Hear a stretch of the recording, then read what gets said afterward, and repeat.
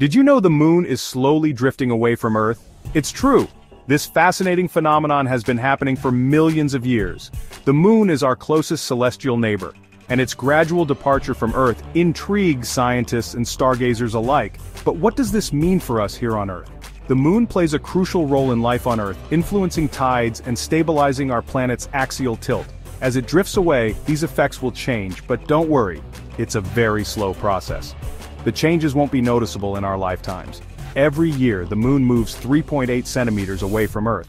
This is due to the complex gravitational interactions between the Earth and the moon. The gravitational pull of the moon creates tides in our oceans. This bulging effect is what we experience as high and low tides. These tides exert a gravitational pull on the moon, causing it to gain energy and move slightly further away each year. Earth's rotation transfers energy to the moon, pushing it away. This forward pull gives the moon a tiny boost, causing it to drift away gradually. Millions of years from now, this could slow down Earth's rotation and change how we experience time.